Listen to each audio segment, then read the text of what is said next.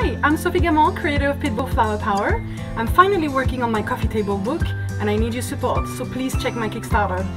4 years ago, I realized how many pit bulls were languishing and dying in shelters with their stories untold. Abused, neglected, abandoned, they would disappear into the shelter system. And so I wondered, could I use art to rebrand pit bulls and maybe help these dogs get adopted? What if instead of this image, this was how we saw pit bulls? What if the adoption profile pictures became something like this instead?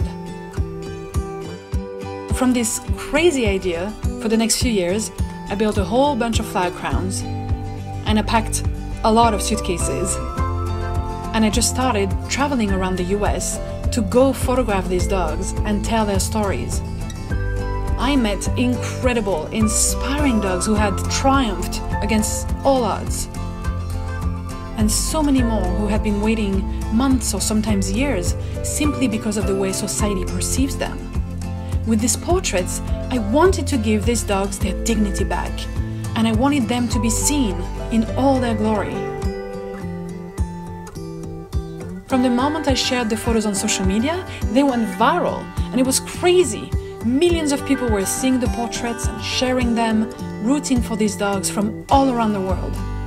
And it seemed people were finally seeing pit bulls for the quirky, soulful, and loving dogs they really are. Hi, Boo-Boo! Hi, Boo-Boo! Hundreds of portraits later, most of my models have found homes. And despite their past, they are able to love unconditionally. But so many more still wait for a chance at a new life. And this is why my Pitbull Flower Power project is so important. And this is why this book means so much, not only to these dogs, but also the people who care for them.